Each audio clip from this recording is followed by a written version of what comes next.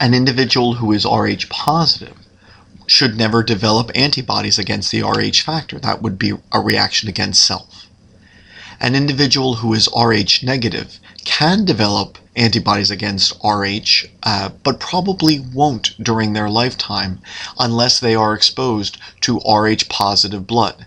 This could occur in an incorrect transfusion, or this could occur during childbirth when an Rh negative woman carries an Rh positive fetus.